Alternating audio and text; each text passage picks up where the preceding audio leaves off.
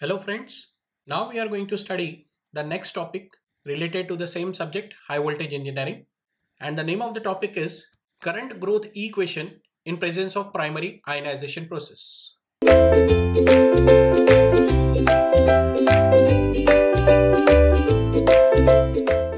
In previous lecture we have already studied what is meant by ionization process, and this ionization process which we have studied is classified into two.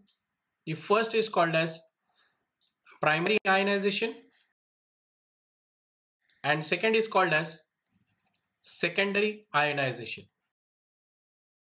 In ionization process, we have considered the negative supply and positive supply of the supply source, negative supply and positive supply of the supply source is connected to the electrodes. The electrode which is connected to the negative supply attains cathode or is called as cathode, and the another electrode is represented as anode which attains positive charge on the electrode. These two electrodes are separated by certain distance d.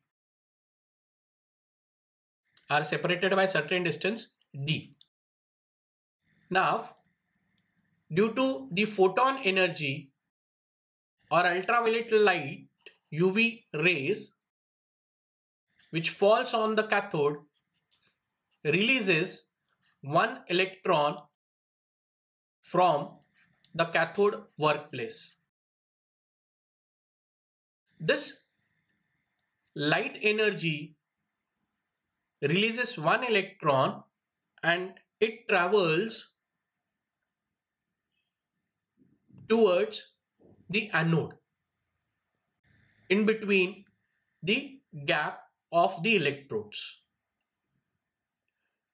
During this travel, when it collides with the neutral molecule, here this neutral molecule of the gas is represented as N, and this N is indicating the gas insulating material of, that is neutral molecule of the gas insulating material.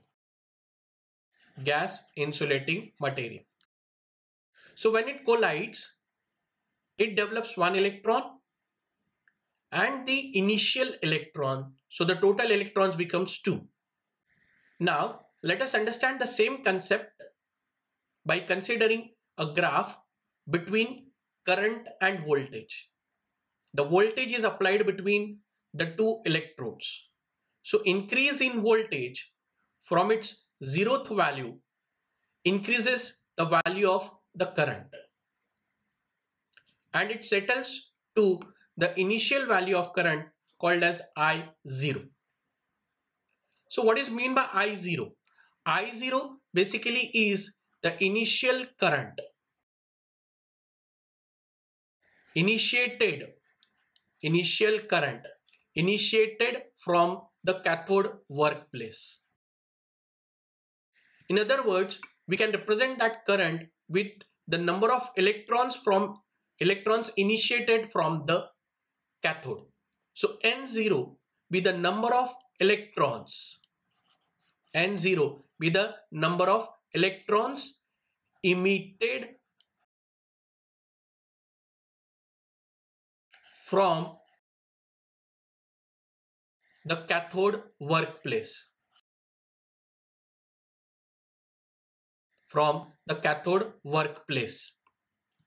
So this increase in voltage increases the value of current, that is I0. This current becomes constant for some time, and this constant current of I0 is called as saturation. It means that current becomes constant, and that constant current is represented as saturation. Then the number of electrons which are initiated from the cathode get collide with the neutral molecule, and this collision develops more electrons with the positive ions. Initiated electron is developing 2 electrons. Those 2 electrons again travel and get collide with another neutral molecule. So I just say this is 1e, which is 1 electron initiated. This is 2e, that is second electron initiated. Now this 1e again travel towards anode, get collide with neutral molecule, and this 1 electron and collision develops third electron with the positive ion. Second electron also travel towards anode, get collide with the neutral molecule. As you know, it is represented as N. So this second electron initiated or develops fourth electron from it with again positive ion. So now the total number of electrons in between the gap becomes 4. So these increase in the electrons are represented as a exponential curve. So we can say this saturation is the level before collision. Saturation of the current is before collision due to increase in voltage. Whatever the increase in current takes place, that is before collision. But after the collisions which takes place frequently, that gives us the exponential growth in the current, and that is called as after collision. So before collision we have saturation, and after collision we have exponential growth in current. Exponential growth in current. Exponential growth in current means that current is increasing tremendously. So this exponential growth is only and only due to the collision which we are considering in this particular lecture. So more and more number of electrons initiated from that.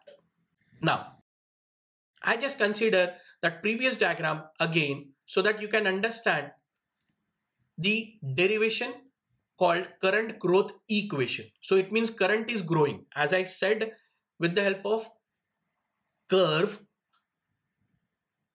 the graph between current and voltage. But now we have to do the derivation of that current growth equation.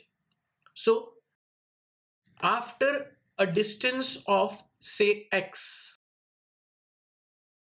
the number of electrons which are initiated from cathode workplace becomes n. After a distance of x, the number of electrons which are initiated from cathode workplace becomes n. So it means there are n number of electrons developed due to the collision. Now let us consider a distance of dx. Consider a distance of dx. So this distance, when have again the collisions and so on, the number of electrons developed are dn. So n0 be the initial electron, n be the number of electrons after a distance of x, and in general dn be the number of electrons after a distance of dx. And all those increase in the electrons from n0 to n and n to dn, it is only and only due to the collision. And only due to collision. So let us complete this derivation. Now here with this I want to introduce one factor called as Townsend's first ionization coefficient. Just see the definition of it. This Townsend's first ionization coefficient is defined as the number of electrons produced by an electron per unit length of path in the direction of field, and it is represented as alpha. So this is nothing but the number of collisions which takes place per unit length to develop more number of electrons between the gap. So now how many number of electrons are developed? It is Dn. The number of collisions are alpha. After a distance of x, the number of electrons are n. And this Dn is due to the gap for, that is Dn is for a gap of dx. Now, integrate both sides. This integration gives me integration of dn. Now for that, I have to take this n in the denominator. So what I do, I just take this n from right hand side on the left hand side. So I get dn upon n is equal to alpha into dx. Now integrate left hand side and right hand side. So integrate both the sides. Integrate both the sides. I get integration of dn upon n is equal to alpha is the constant and integration of dx. Now integration of this 1 upon n with dn gives me natural log of n, that is ln of n, is equal to alpha. Integration of 1 is x. So alpha x plus integration constant as a. So what is a? A is called as integration constant.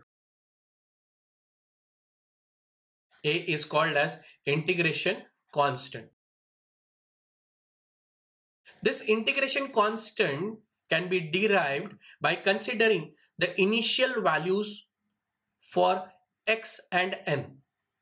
So let us consider, let x is equal to 0, means the distance between the electrodes is equal to 0, implies when that distance is equal to 0, the number of electrons initiated from cathode is n0, and therefore we get x equal to 0. It means n is equal to n0.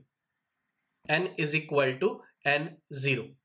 So this n is equal to n0 means number of electrons are equal to n0. I get ln of n0 is equal to, that distance is 0 plus a. So what is the value of a? A is equal to ln of n0. If a is equal to ln of n0, then you can change this equation. Let us now name this as equation 1. And I just say let x equal to 0 implies n equal to n0 is put it in equation 1. So put it in equation 1. Put it in equation 1. And I just say 1 implies ln is equal to this, and let us say this is equation 2. Now put equation 2 in equation 1. In equation 1. Therefore 1 gives me natural log of n is equal to alpha into x plus natural log of initial number of electrons emitted from cathode. Taking natural log together, I get n upon n0 is equal to alpha into x. So what I am getting is, I just write it on next slide, ln of n upon n0 is equal to alpha into x. By taking anti-log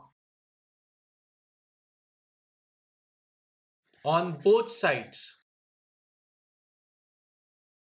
anti-log on both sides, this anti-log gives me n upon n0 is equal to e to the power alpha x. Take that n0 on right hand side, I get n is equal to n0 into e to the power alpha into x. N and n0 is indicating the number of electrons, alpha is indicating the number of collisions, and x is indicating the distance. But now we know that distance is d, therefore n is equal to n0 into e to the power alpha d.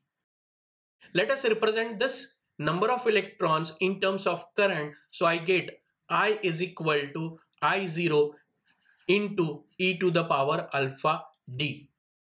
So this is called as the current growth equation due to the primary ionization. So it means when this primary ionization process completes, it is completed, we get the increase in current. And how that current increases?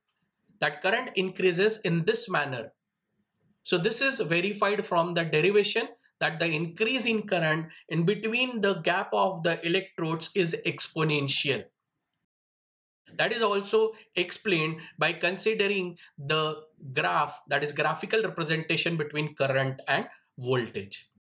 So that's all with this understanding of current growth equation in presence of primary ionization process. Thank you so much, guys.